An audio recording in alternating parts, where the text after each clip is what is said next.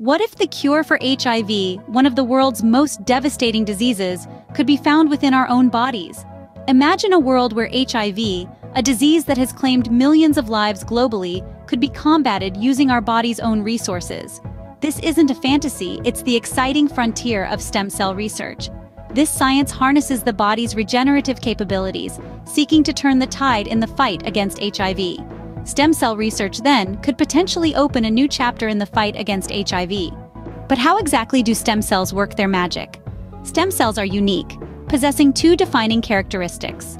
First, they can self-renew, meaning they can divide and produce identical copies of themselves over a long period.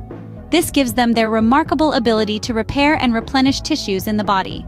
Second, they can differentiate, which means they can transform into a variety of other cell types. Imagine a master key that can unlock any door in a building. That's essentially what a stem cell is in the context of our body's cellular structure. In the context of HIV research, scientists are exploring how to harness these properties. They're investigating the possibility of reprogramming stem cells to become immune to HIV. In essence, they're creating a cellular army that's impervious to the virus's attacks. This groundbreaking approach could redefine our strategy against HIV, turning it from a lifelong struggle into a one-time cure. The potential of stem cell therapy in curing HIV is immense, but the journey is far from over. Our path is strewn with challenges, both scientific and ethical. We must tread carefully, ensuring the sanctity and safety of human life at every step.